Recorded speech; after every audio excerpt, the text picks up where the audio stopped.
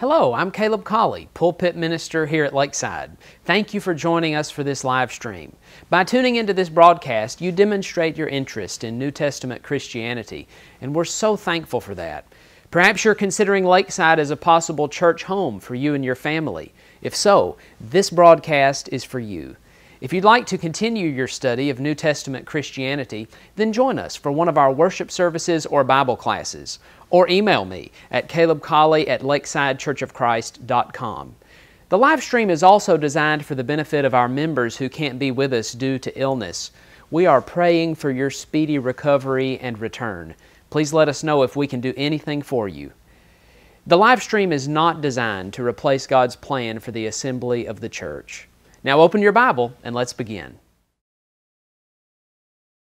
Okay, so I moved the announcements to the start so I would introduce Steve, and the one thing I forgot was to introduce Steve. So Steve Gober is here tonight, and he is with World Bible School. And for those of you who may participate, a number of you do, in Monday Night for the Master, Rick Buss leads that program for us, and about every month we send out 100 different World Bible School some literature to about 100 people, still about 100 people a month, to spread the gospel. It's a great program. As we get farther along, we're going to move to the internet base, so we'll get all of the people in this area here. But Steve is a regional representative over like 6 states, and he says it feels more like 16 states. So he's here just to talk to us about World Bible School. Steve?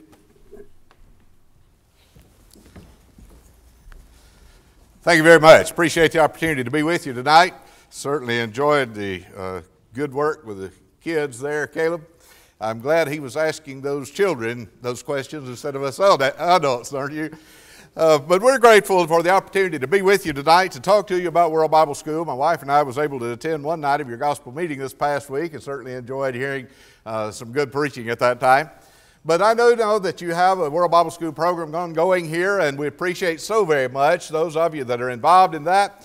And I want to encourage those of you that are not involved to please consider doing so. And as you watch this update presentation tonight, hopefully you will be encouraged to do just that.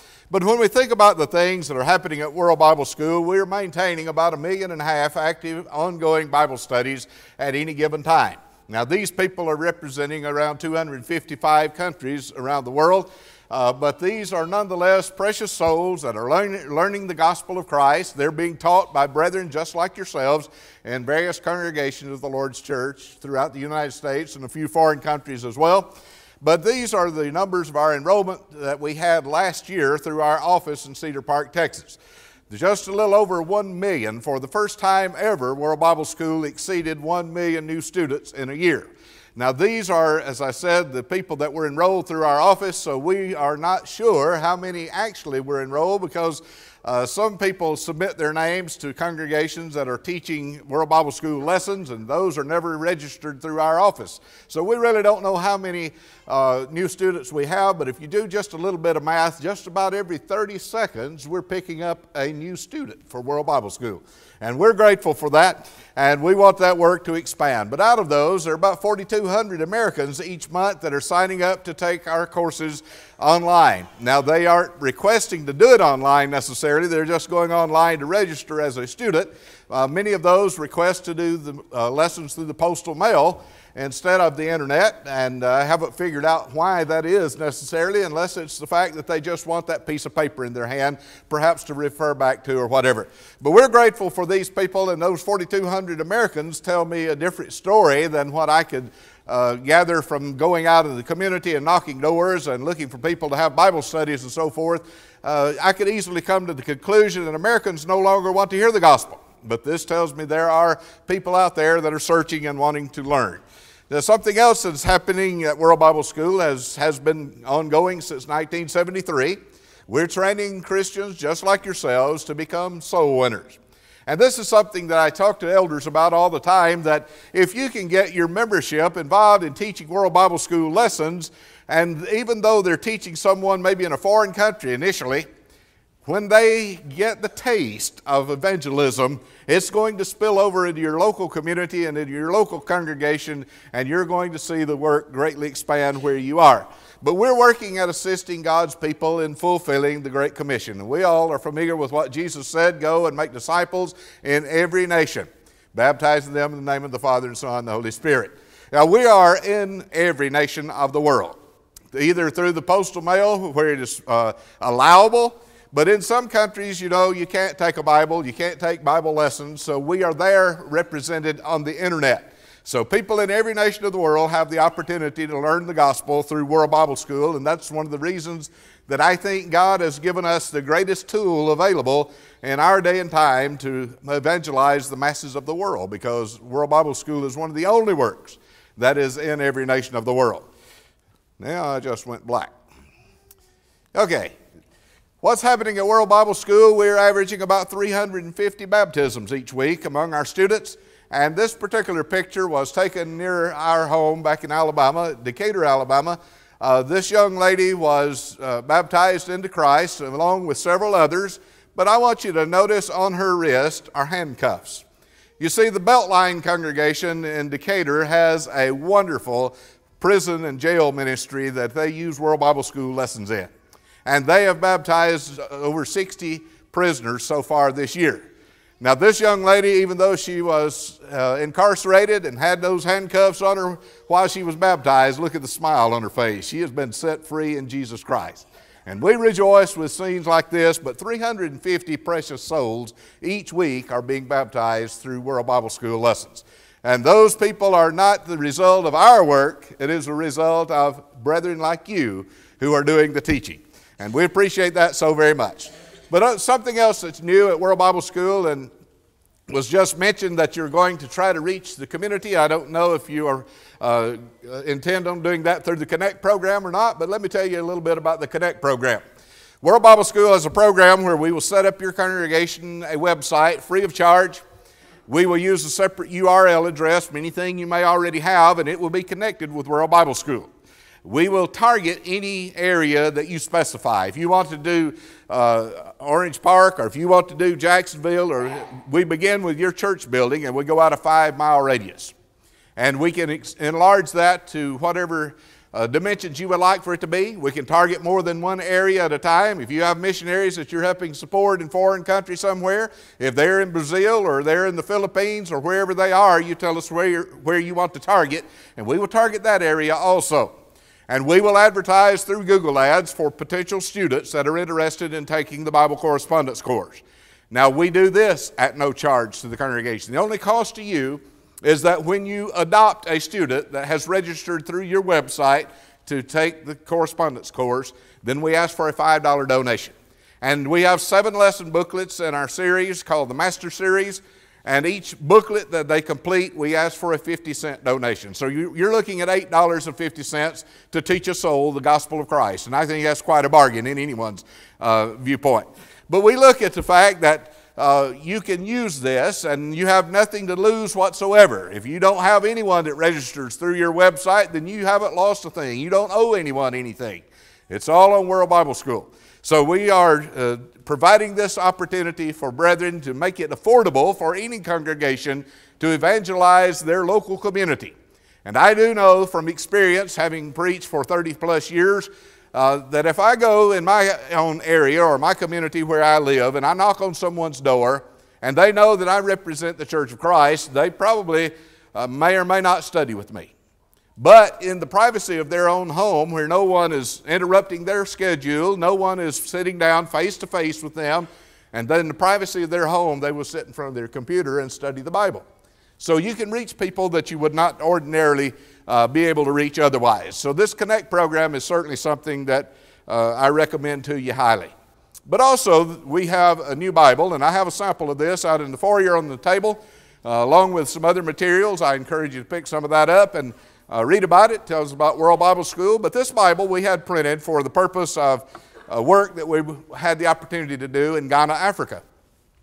2 years ago, the Minister of Education in Ghana approached our President, John Reese, with a proposition that we couldn't believe nor could we refuse. He said if World Bible School will provide free lesson materials And as an incentive, a free Bible to our students who will complete it, we will allow World Bible School lessons to be taught in our high schools. Now, brethren, can you imagine that? Wouldn't that be wonderful in the United States of America? But just like Joseph in Egypt, when the Lord raised him up to be in command of the nation of Egypt, this fellow that was the minister of education just happened to be a former World Bible School student that took the course as a teenager and obeyed the gospel. And the Lord raised him up to a position where he could offer the high schools as an opportunity for us to evangelize. Well, we had to pray about being able to find a Bible that we could afford to have printed, because there are over 1 million high school students in Ghana, Africa, and World Bible School certainly did not have the resources to supply free lesson materials and a free Bible, because you're looking at millions of dollars that we didn't have. But we began to pray and search for a Bible, and Crossway, who is a Bible printing organization, gave us their copyright, said, take it, do with it whatever you want to. They found out what we were going to do with it, so they gave us the right to reprint their Bible. We put a much nicer cover on it than they have on theirs, and they sell theirs for about $30 in bookstores here in America. But we also put over 100 pages of our own study helps in the back of the Bible. And by the way, this is the only Bible printed by anyone affiliated with the Churches of Christ as far as we can determine. So you won't find the sinner's prayer in this Bible anywhere. But there are over 100 pages of study helps. There's a guide to New Testament Christianity in the back of that. We have had some wonderful stories pertaining to that even. Last year, one of our brethren in Colorado was doing prison ministry work, and he purchased 250 of these Bibles from us and gave them out to prisoners. Well, he was studying World Bible School lessons with some of the prisoners, and they completed the course and requested to be baptized. Well, he made arrangements with the warden to show up and baptize those men, but when he got there was a group that came and wanted to be baptized, and he didn't know them. So he began to question them, why do you want to be baptized? They said, we studied that guide in New Testament Christianity in the back of the Bible you gave us, and we want to obey the gospel. So he baptized 26 prisoners on that occasion, and that was quite a surprise to him, as well as good news to us as we rejoiced with those men. But we are also offering this Bible free to every qualifying World Bible School student. We figured out that since we were doing the gift to the Ghana students, to have an incentive for them to complete the program or complete the course, it was offered as an elective in the high schools, so they weren't required to take it. But we decided, since we have students that take 1 or 2 or 3 lessons and drop out and we never hear from them, let's offer this Bible as an incentive to get them to complete the course.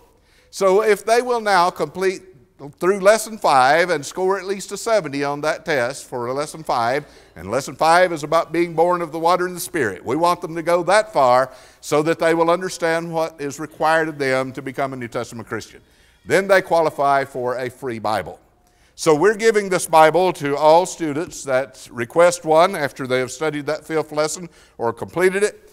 But we also are offering these Bibles for sale to any of our brethren who are interested in purchasing those. They're $5 each plus shipping, which is quite a bargain when you consider the quality of this Bible. And the study helps alone, I said, was worth more than the $5. But we think about the things that are new in World Bible School. Since we had this Bible printed and the brother in Colorado didn't have a problem, some wardens have a problem with it, because when you open it up, there's a little gap in the binding there where someone could slide a file or knife or whatever, as you can see on the picture there. So we went back and had a paperback version printed with a glued binding on the back, and it will go and be legal for any prison ministry work that you might be involved in. And those two also are $5 each plus shipping. Last year we had the opportunity to, this year actually began in February. We hired a new tech guy by the name of Tim Yeager. Some of you may have met him at Polishing the Pulpit. He was there along with myself representing World Bible School. But Tim is from Birmingham, Alabama, and he is a very intelligent man pertaining to electronics and things of that nature, and he's out of my league for sure.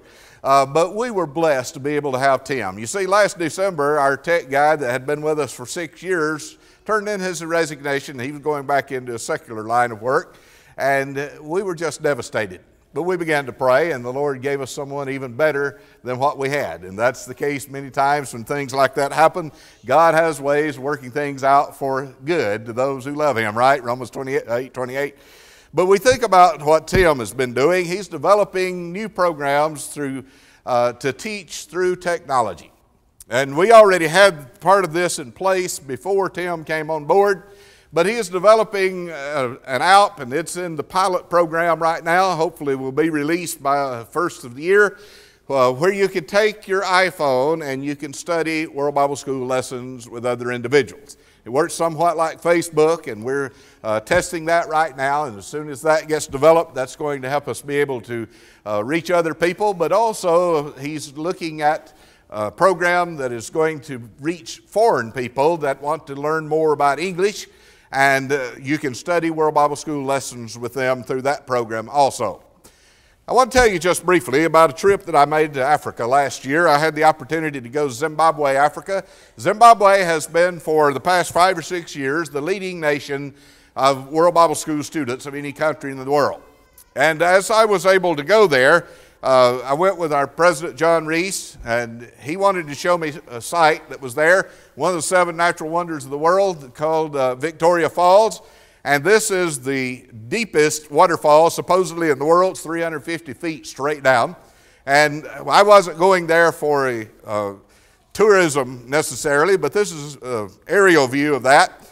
There's 1.5 miles long of that waterfall, and it is somewhat beautiful and very loud and wet, but there's a walking trail illustrated by the red line there. It's 1.5 miles from one end to the other. And across the fall is the country of Zambia. But round at the far end where the river turns back southward, you see at the lower end of that arrow there's a bridge. And here's a picture of that. There's a white building out there, and you can go out there and pay a certain sum of money, and you can bungee jump down to the river below. And I did not do that. I valued my life a little more than to be able to try something of that nature. But I was there to be able to work with World Bible School preachers that are our follow-up workers, to do some follow-up work myself. And this is a sample of the village life in Zimbabwe. The people that live out in the country, they still live in the round huts, but most of them have upgraded to brick huts now, as you can see in that picture. But these people are interested in studying the Word of God. They have nothing in life to offer them, so their only hope is in Jesus Christ. When I was there, they told me that the unemployment rate was 92%. 92% unemployment. So you can imagine the poverty in this nation.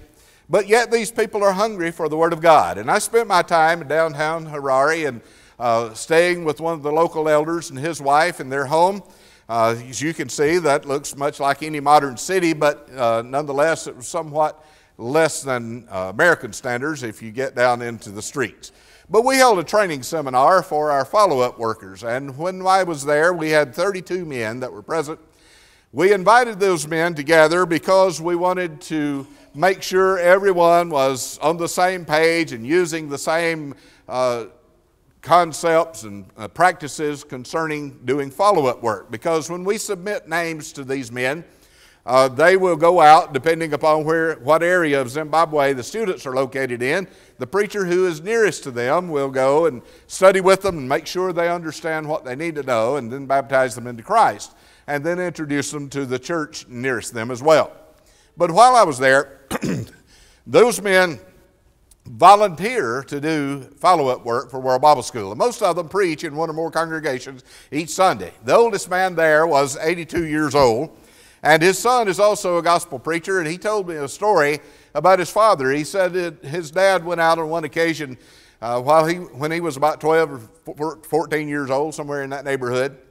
And he always carried a briefcase when he went to do follow-up work because he carried his Bible and his study helps inside. And he left and came back very shortly just all bloody and beat up, and his clothing torn, his briefcase was stolen. Some men had saw him walking down the street and thought that he must have some money because of the way he was dressed. So they mugged him and sent him back home. Well, his son was so torn up by the sight of his father, he said, "Daddy, is there not some way you can make a living other than preaching?" And his dad said something that I will never forget. "As long as I have Jesus in my heart, I have to tell about him." And isn't that the heart of every one of us? It should be that we have the faith that God's Word, like Jeremiah, is like a fire in our bones, and we cannot hold it back. We have to tell about Jesus because He is our wonderful Savior.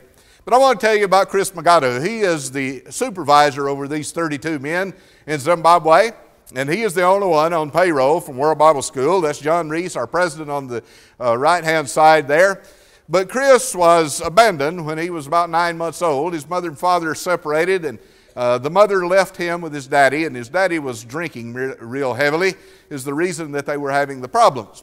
But nonetheless, she abandoned him, and his dad couldn't take care of him very well, so he spent time in an orphanage, and then he grew up and obeyed the gospel. Well, his father had come back into the area and wanted Chris to move back in with him, but he was raised partially in an orphanage operated by the Churches of Christ. Well, fortunately for Chris, he had learned enough of the truth. He continued to go to church even though he was living with his father, but he obeyed the gospel, and when he went home and told his dad what he did, his father kicked him out of the house. The reason being that those people believe the only way you can pray to God is through your dead ancestors. And Chris was telling him, no, the Bible says there is but one mediator between God and man, the man Jesus Christ. And so he said, if you believe that, then you can no longer live under my roof. So he had to, at about the age of 12, go to the preacher's house. That's the only place he could go. Well, he stayed with the preacher for a while. The preacher finally convinced his dad to allow him to move back home, but he was not allowed to participate in any family activities. He could not eat meals with them. He had to do all of that alone. So that's the circumstances in which Chris was brought up. But nonetheless, he became a gospel preacher, and a great one at that. And he told me that during 2016, up until I was there in July 2017, that he had baptized over 3,000 World Bible School students himself. Now, brethren, that is a busy man.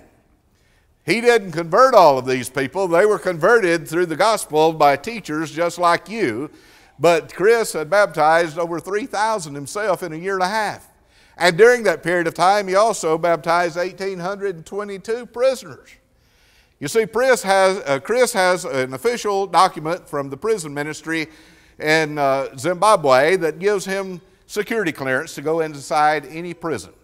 But prisoners in Zimbabwe cannot receive nor send mail. The only way they get World Bible School lessons is Chris takes them inside the prison physically. He showed me a picture of himself with 2 duffel bags about waist high that were filled with World Bible School lessons that were completed, ready to send back to America to teachers like yourselves. So out of that time that Chris baptized those 1,822, he baptized 250 in one day. So this is a man that is busily involved in the Lord's work and doing a great work. And he is bringing souls to Christ. During that period of time, he established 14 new congregations of the Lord's church. Now what Chris does is if there are some people in a particular area that are ready to obey the gospel, he goes and baptizes those people. And when he gets a cluster of people together, if there isn't a church nearby, then he will establish a church where they are and call them all together and get them accustomed to assembling and so forth, and he will preach for them for 2 to 3 months until he can find a preacher that will take on that work. So out of that period of time, he has established 14 new congregations. While I was there, we also invited our local World Bible School students that were in the area to come to a seminar that we held on a Saturday at a central location, a neutral site. We rented a building, and there were 103 World Bible School students that showed up on that occasion, and we separated them off based upon where they were at in their studies. But those brethren found out that I had been converted from a denominational church, so I was the one that was fortunate enough to get all the students that were coming from a denominational background. And that automatically makes those the toughest, because you have to unteach what they've been taught in error and then teach them the truth, right? But at the end of the day, there were 3 of my students and also 12 in total that we baptized into Christ. So we're grateful for those precious souls that were brought to the Lord, and I heard a report that this year they had 34 baptisms during that period of time as well. So we're grateful for that. But this young man, Oswich Mashaba, is doing a wonderful work as well. Oswich works for the Gospel Chariot organization, if you're familiar with them. They have vans, much like this one, that go all over Africa, and they will pull into a village and they will lower down the sides. They're converted panel vans. They have a rollout stage, and they'll get out there and preach and sign up World Bible School students. You see the World Bible School logo on the side of his. It's called the Mini Chariot because it doesn't have the rollout side, but I'll show you what Auschwitz does with that. But while I was there, during that period of time that I was studying with those people on the seminar, there were several that I wanted to have follow-up studies with, and they agreed to do so, but I didn't have transportation. So Auschwitz volunteered, and he drove me around in the Gospel Chariot van and carried me to my appointments at each one of my Bible studies. In fact, he did the follow-up work with those students after I came back to America. But this is something that Auschwitz does on a daily basis. He has Bible studies, as is shown there at the top, but he carries in the back of that van a large tent that you can see in the bottom picture. And he will go to a village and set up that tent and set out some chairs, and he will begin preaching. And he just carries on gospel meetings here and there and everywhere, and bringing a lot of souls to Christ, in addition to doing follow-up work for World Bible School. This is actually the church building where Chris Magadu preaches, and notice the roof of that. There is no ceiling. It's just open top with a tin roof. Can you imagine how hot that is when it's a warm day like we've had here today? Sitting inside worshiping the Lord. But notice those people, what they're sitting on. They're not sitting on padded pews like you and I are accustomed to. They're not sitting in an air-conditioned building, but they will sit there for hours on hours and hear the gospel proclaimed. So we appreciate the kind of faith that they have and their commitment. But I want to ask you tonight about giving a Bible. I talked to you about the Bible, showed you what we were doing with that. But how much would it be worth to you to put a Bible in the hand of a deserving student? By deserving, I'm talking about someone who has completed the 5th lesson, born of the water and Spirit. They've gone that far with us. They are interested in studying the Word of God, and they may or may not own a Bible themselves. Now, I know that all the students we have don't need a Bible. There's some that already have one.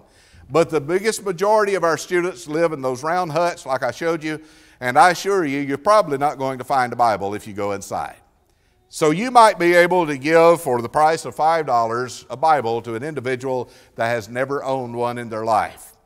May never have the opportunity. In fact, those people couldn't buy a Bible if they were available because they simply do not have the funds. So when these people study the Word of God, even though they learn the gospel and they're ready to become a New Testament Christian, their studies are completed, but they don't have a Bible to go home to sit down and study like you or I. They can't learn those books of the Bible like we heard those children reciting tonight.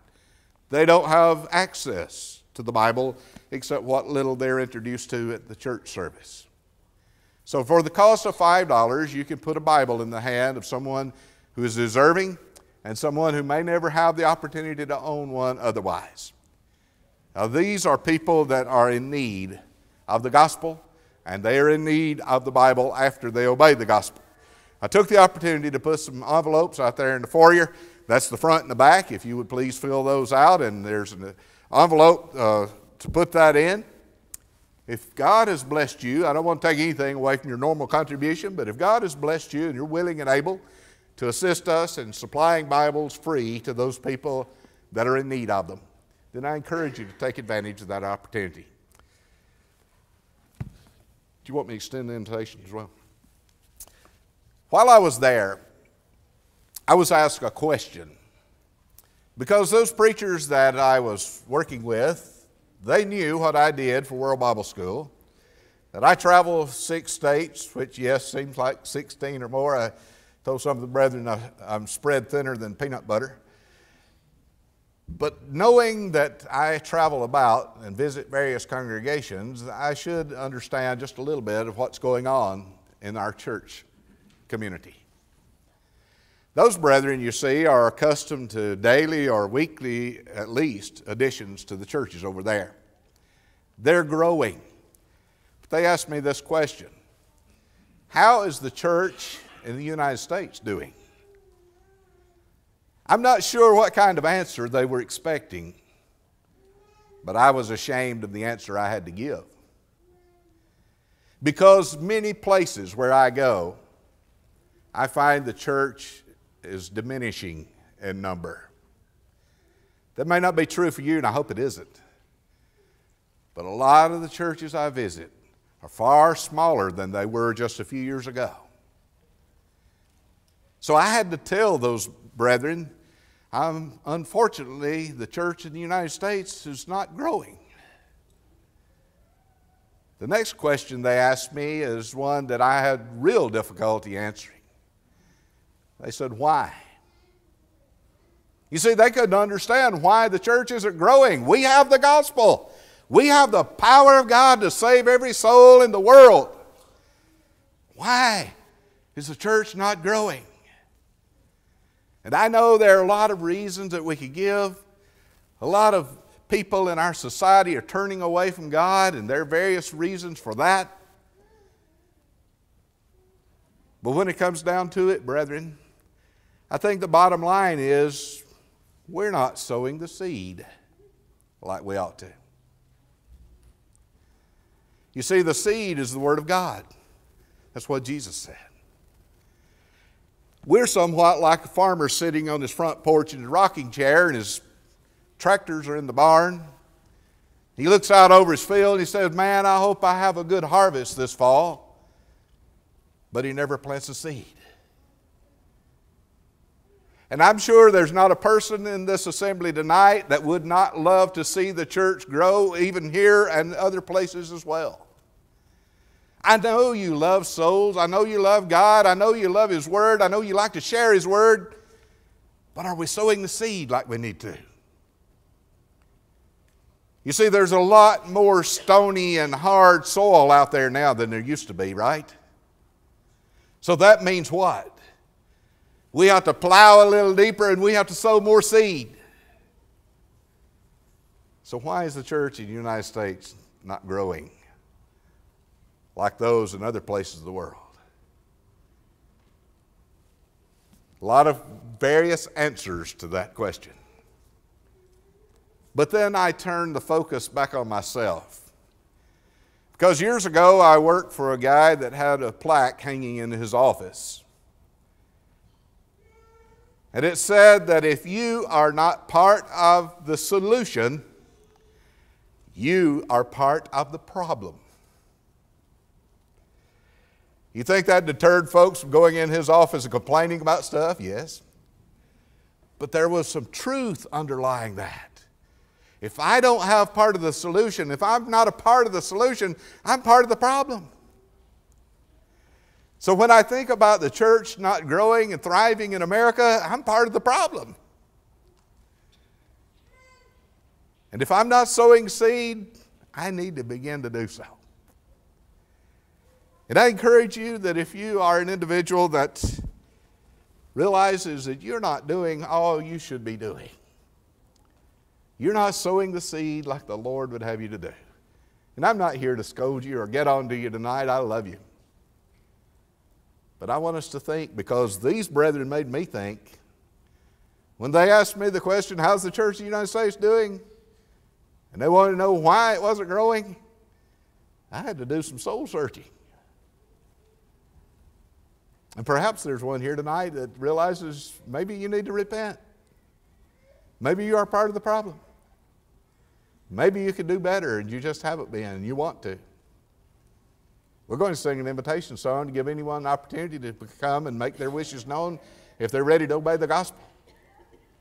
I want you to know that Jesus loved you and He gave His life for you, and He gave Himself for your sins. For the sins of the world, yes, but for your sins. For every lie that you have ever told, for everything you may have ever stolen, for every misdeed you've ever done, He died for you, that you could have eternal life in heaven. Perhaps tonight is the best night that you have had the opportunity to give your life to Christ. Come and confess Jesus as God's Son, repenting of your sins, and be baptized in water to have your sins washed away in His blood. Come up out of that water a new creature, rejoicing, ready to serve the Lord, and continuing on your road to heaven. If there's a need that you have in your own life, whatever it might be, we encourage you to come while together we stand and sing.